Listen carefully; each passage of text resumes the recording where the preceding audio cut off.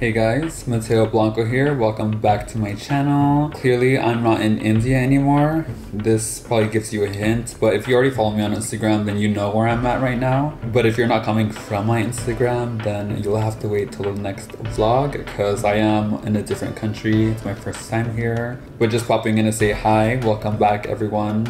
Yeah, I've been exploring so much. I think in the last 2 weeks, I hit 4 countries already. So yeah, it's been a wild ride. I'm surprised I'm fully awake, but just popping in also to say this vlog was supposed to be so much longer. Obviously it's India, it's my first time, and like I said in my last video, Mateo in India, that's so random. But anyways, this vlog was supposed to be so much longer, but this was literally the most difficult country to get into, and well, actually, I'll save the details for later. So as of right now, just sit back, we'll talk after. Enjoy the vlog and let's travel for the first time to Delhi, India.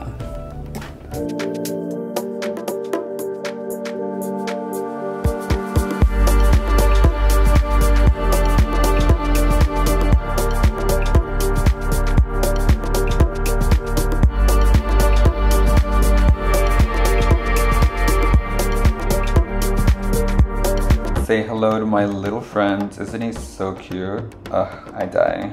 In the far distance, you can see the Mateo going away party. You know, all these fireworks were clearly for me and only me. This iPhone quality is literal shit. And I'm not trying to be funny, but it started smelling really spicy on the airplane, which is kind of stereotypical, but not in a bad way because I love spice. And it just so happened to be this food, which was actually amazing. I finished literally everything on this plate. I'll explain what the issue at the airport was at the end of this video, so stay tuned. But I got my own personal escort all the way out of the airport, literally through TSA and everything. I had to start getting ready in the taxi to the tour because I was at the airport for 4+ hours. So I literally had 0 time to actually get ready before exploring India. I was trying to enjoy the scenery of the drive all while trying to get my makeup done because it's not every day you're in India. And also the drive from Delhi airport to the Taj Mahal is a 4-hour drive, so I was planning on taking a nap also, but we managed to get it done in 30 minutes. Maybe 2 hours into our drive, we made a pit stop and I got Pizza Hut, which the majority of the religion here doesn't eat pork nor cow, so most of the restaurants only sell chicken. So this quote-unquote pepperoni pizza was literally all chicken. And now this is the road leading up to the entrance to the Taj Mahal. It was so cute. There was so many monkeys, and there's actually signs saying not to make any eye contact, nor carry food nor water, or else they're literally gonna attack you, which is kind of a moment. And as beautiful as this looks, it's actually just the entrance to the Taj Mahal, literally just an entrance.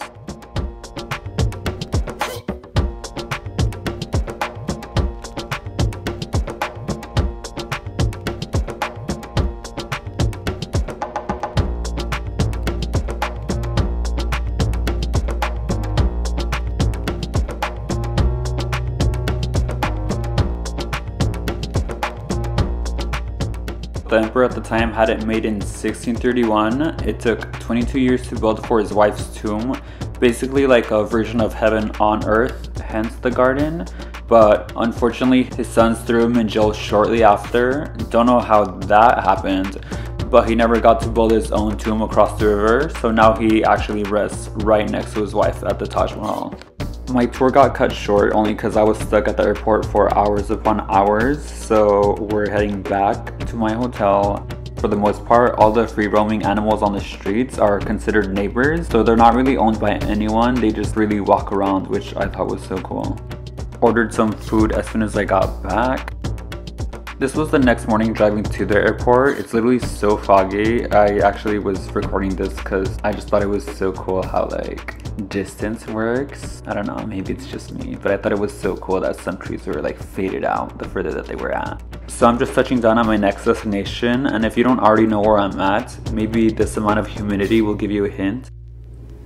So that was the end of that vlog. I hope you guys enjoyed my little trip to India. It was so different, and honestly I know for Jordan I did say that there was kind people. I don't know if it's just because I have like a bunch of Indian followers, but everyone was like even more kind. Not that Jordan was any less kind, but like the Indian people were like super kind to me.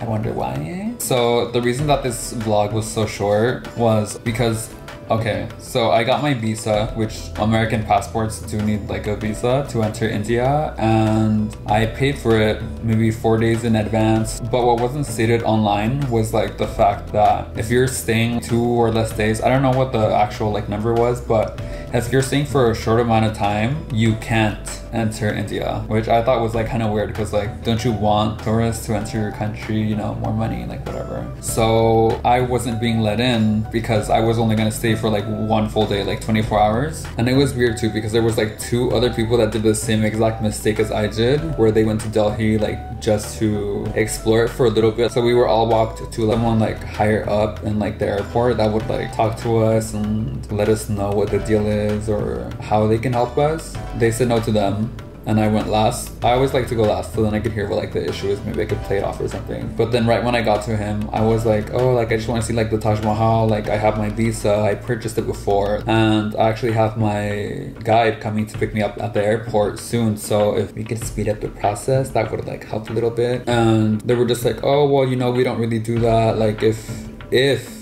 you were going to do that, you would have to take out your luggage from the airport, which I was planning on just like leaving it there because I'm just going to the Taj Mahal. I don't need to carry like 20,000 outfits, which I thought was kind of weird because why do you need to do that? But then also, I guess it kind of makes sense because they saw my next flight was in like 24 hours, so I wouldn't have to lose my luggage or like leave it behind or whatever. And they were like, but that's not possible. I already had a flight to this next destination where I'm at right now. They were just more worried about the luggage and like leaving it at their airport if I missed my flight the next day to where I'm at right now. But I literally said, I don't care if I lose my flight. Like, I just want to see the Taj Mahal. It's part of my list. I came here for a reason. The management saw that I really wanted to like explore India. They probably saw how many cameras I was carrying and not just trying to play dumb in their country, which I kind of did play dumb. If I keep looking up, it's because it's like pouring rain where I'm at right now. So just ignore that. So they saw how dedicated I was to like getting into the Taj Mahal, and the security kept like winking at me, like kind of saying like, oh, you never saw me, like you never came here,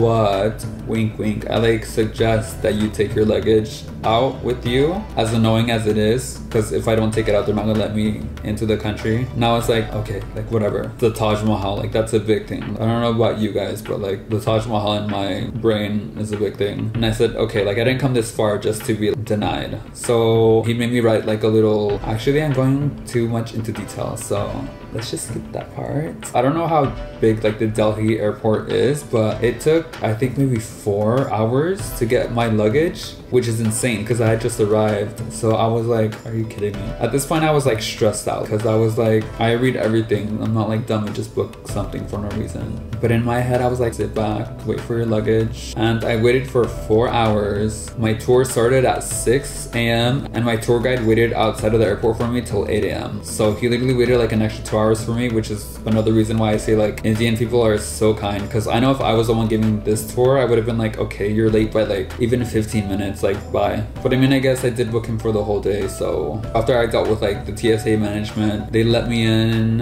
I got my luggage, I got the stamp on my passport, so cute, so many stamps now. The tour guide was not pissed off like at all. I tipped him like so good. As you saw, I made it into the Taj Mahal, which was so beautiful. If it's on your itinerary to go at some point in your life, you have to go. The pictures online do not make it justice. And the people there were super kind. They were actually asking for like pictures with me, but I definitely need to go back. But at least now I know that like I have to like stay a bit longer than like whatever. All I heard like the TSA guy was saying like easy passport, like kind of saying like the American passport has like a lot of privilege, so I'm grateful for it. It actually got me through so many things here in the country that I am now as well. If you made it this far into my little speech slash rant slash explanation, then thank you for watching. My next vlog is clearly gonna be another travel vlog because I'm again in another country right now and I'm having the best time right now. Thank you for watching. Don't forget to like, comment, share, subscribe, and see you guys on the next one.